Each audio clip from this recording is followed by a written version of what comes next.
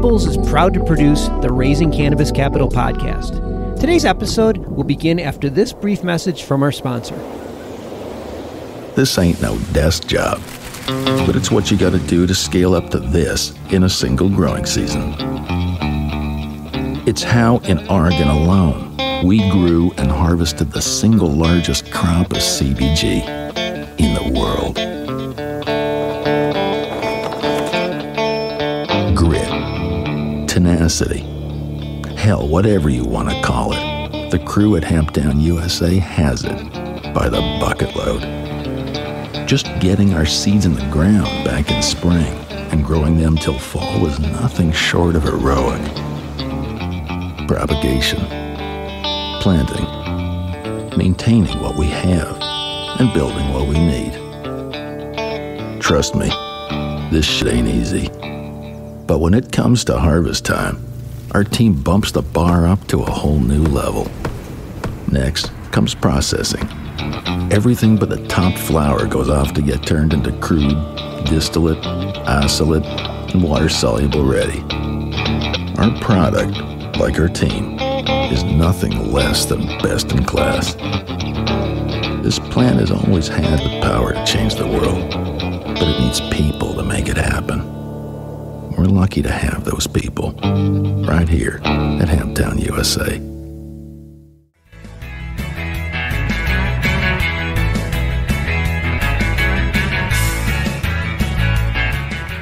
Something called boiling points, which is the temperature at which medicines would melt. People don't really understand what happens with a vaporizer, but the simple magic is it's a small little oven. Things get warm, and when things get warm enough, they melt into a vapor, and you can breathe off the vapor and extract the medicine without having to burn it to get there. So it's just a much cleaner way of digesting the medicine.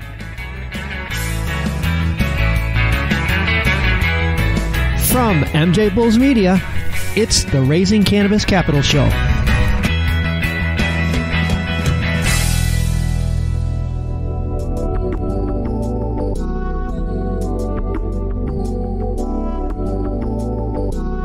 Today in the Raising Cannabis Capital series, we are joined by Cort Smith, CEO of DaVinici Vaporizers. Cort, welcome to the MJBulls podcast.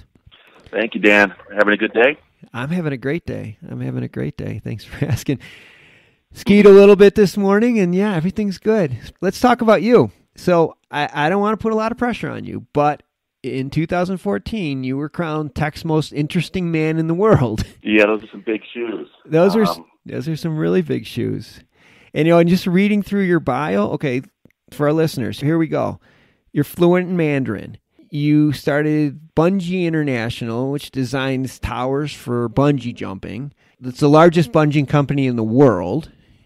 If that's not enough, then you start this Asian Pro Sports, which exports over 600 products all over the world. And now we're going to talk to you today about DaVinici Vaporizers, which is one of the most advanced vaporizing companies in cannabis. First off, congratulations on your success, and congratulations on being Tech's most interesting man in the world. It does all kind of link together. The best thing that's to say, I'm a bit of a thrill seeker out of the gates. In my younger years, wanted to mix a business that was fun. So got into the bungee jumping back in, 91 over in Asia. Wasn't much to do over there besides gambling and drinking, and the outdoor sports market was more my interest. As I was doing the bungee jumping, I got approached by a guy who says, "Hey, we're going to build the Disneyland in China, and we want to put one of these bungee jumping things in China. Can you do it?" I'm like, "Well, sure." Raised my hand. Absolutely. What are we going to do? In 95, I went over there and designed and built China's first bungee tower. To celebrate the opening day, and I think with 100 couples were to get married under the bungee tower, simultaneous jump down and a big countdown thing. And bungee landed in China, and I knew that China, with its population and growth, was going to be a huge market, but I think I was easily 10 years in front of myself. China wasn't ready for bungee jumping. It was far too scary. We were in momentum, and it was happening, so it began. Kind of while introducing the bungee to China, we got involved with the whole X Games movement and produced China's first X Games, and really brought the whole thrill sports mentality to the Chinese people. And I thought it was interesting because what I earned my sort of degree of manufacturing was building these bungee towers, which is big stuff. This is, size the Golden Gate Bridge. Wow. 300 feet tall, elevators up, the top. revolving restaurants, the whole, entertain a whole Chinese crowd on a huge metal structure idea. But worked my way from bungee towers into an assortment of other products. And I was learning different industries and different words in Chinese. Just took that degree in the learnings of how to build things, and how to contract and negotiate the Chinese factories to be an artisan of my own ways to build things there. When DaVinci kind of came up, I live in Vegas, right? So I went to a trade show and I said, wow, I'm a cannabis user and I'd love to have a pocket-friendly vaporizer that would be good and not be so conspicuous. And on the market at the time, the best-selling thing was a butane burning. It was the only thing pocket size. It could be on the go, but it burned butane with an open flame. I thought, this is ridiculous. I'm a skier. I want to be up in the mountains. I want to be on the motorcycle, and I don't want a live butane something going on. So I started scratching out something that would be small and battery-powered, that could fit in your pocket and be rugged, and really put my connoisseur's taste and my engineering skills into developing a very advanced smoking apparatus that became the DaVinci. I mean, it's just crazy. It goes from bungee jumping to vaporizers, but I can see now how the dots are connected. Tell us what makes DaVinci unique. The unique part of DaVinci is our flavor.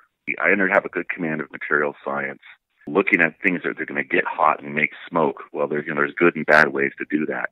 Read on the forums and looked at all what the problems and existing issues were, and bought a bunch of different vaporizers and tried stuff. And I want to go glass on glass. As good as the basics of stonerology back, people knew, hey, glass is the best way to experience cannabis. And wanted to build a pocket-sized oven built with glass that would do the job really, really good. That was sort of the design command, is saying we want to build this pocket vaporizer that would deliver it with a glass-on-glass taste. We started learning about terpenes and something called boiling points, which is the temperature at which medicines would melt. People don't really understand what happens with a vaporizer, but the simple magic is, look, it's a small little oven. Things get warm, and when things get warm enough, they melt into a vapor, and you can breathe off the vapor and extract the medicine without having to burn it to get there. Okay. So it's just a much cleaner way of digesting the medicine. Yeah, that's the first time anybody's explained it to me. Okay, yeah. I mean, but it's funny, as many times as I've seen vaporizers, I've never had anybody explain it as concisely as that, but that makes a lot of sense. I want to take a minute to tell you about some really innovative things that our sponsor, Cream of the Crop, is doing in the cannabis space. Their brand is on fire. They have the 5th best-selling indoor flower brand in the state, and they're profitable, growing their business at 10% a month year to date. They're succeeding by helping cultivators turn profits through operation management and consulting in exchange for supply agreements. By bringing 30-plus years of cultivation experience, award-winning genetics, ultra-efficient SOPs, proprietary nutrient mixes, and their brand, they're able to help both operators who are new to the space and ones who want to just increase efficiency. In fact, they just increased profits for one of their clients by $700,000 per month. Just incredible. But what's really exciting is that they're expanding their highly scalable model beyond California. That's right, they're accepting applications across the country for 2021 and 2022 partnerships. Also, if you're planning to invest in cannabis, you should definitely look at Cream of the Crop, because they're doing a capital round in early 2021 to help with their brand's national expansion. To learn more about partnering with Cream of the Crop or investing in their expansion, go to creamofthecropgardens.com. That's creamofthecropgardens.com. All right, so DaVinci, what's the growth plan for the next, say 2 years? Well, what we found was our competitive advantage is it's our ability to navigate and get things built in China. In the electronics world, that's the hotbed. Shenzhen, China, is where all of this technology is being developed. The latest parts and molds and materials are available. It's all happening at that epicenter. And that's my backyard. I've got offices there and people there and relations there. So the growth plan is for us to build a connoisseur's product in every vertical. We want something for the wax, something for the oil, something for the herb, so that people who, let's say, been enjoying cannabis for more than a couple of years, that they have a choice and a selection. That's something that's built the best, something that gives the best on all levels. It's the taste, it's the innovation, it's the control. Kind of going back to the vaporization story for a second, what starts to matter is the temperature at which you heat something up delivers a different experience. Burning a joint or lighting something with fire, you're burning all of it. You're taking all the elements down. But when you warm it up gradually, you can peel off what boils at a lower temperature. For example, water boils at 212. Well, THC begins to boil off at about 200 up to about 350. But as you get above 350 degrees Fahrenheit, you start to step into your different cannabinoids. What's going to make you have the munchies or feel paranoid or feel sleepy or feel euphoric or analgesic?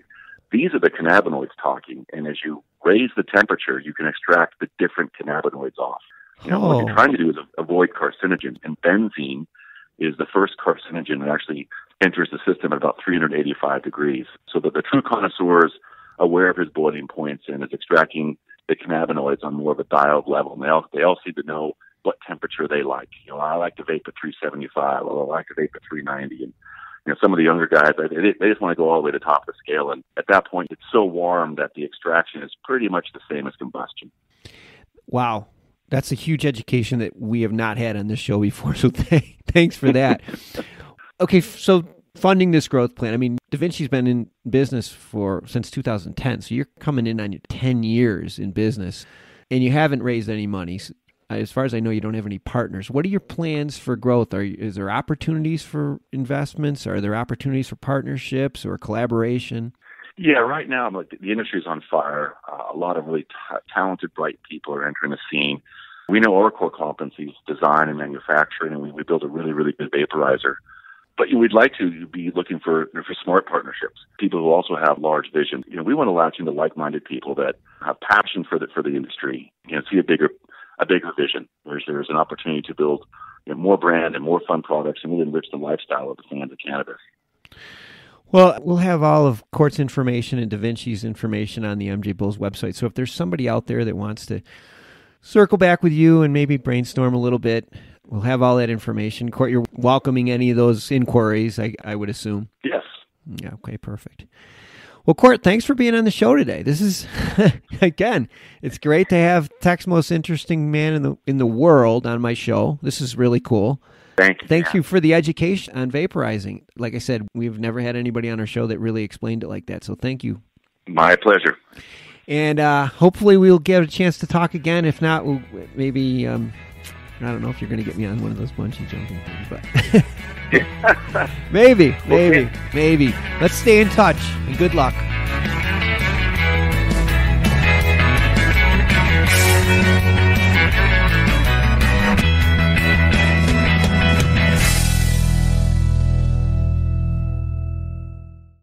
Crappie's Feel Better Company is a cannabinoid CPG company with a line of easy-to-use CBG, CBD, and CBN products built for the weekend warriors, the weekday Zoomers, and anyone in between. Crappie's next-gen products incorporate pharmaceutical-derived chemistry to precisely blend minor cannabinoids and terpenes, creating a series of proprietary formulas for hyper-targeted use cases. Harnessing a team of experts with over 75 combined years of chemistry experience, the company relies on its novel solubility technology, state-of-the-art delivery, consistent results, and unique eye-catching branding to stand out from the crowd. Crappie's executive team and chemists have created a vast and diverse product pipeline to maintain relevance in a saturated market. To find out how you can participate in Crappie's Feel Better expansion, which includes major retail placements, university-executed clinical trials, IP and patent submissions, GMP and API scale-up, and international distribution, go to crappiesfeelbetter.com or on Instagram at crappiesfeelbetter. Today's show was made possible by the generous support of our sponsors, like Alt36, the country's premier blockchain payment processing platform that's providing dispensaries and its customers with a safe and secure payment option other than cash. To learn more, go to alt36.com.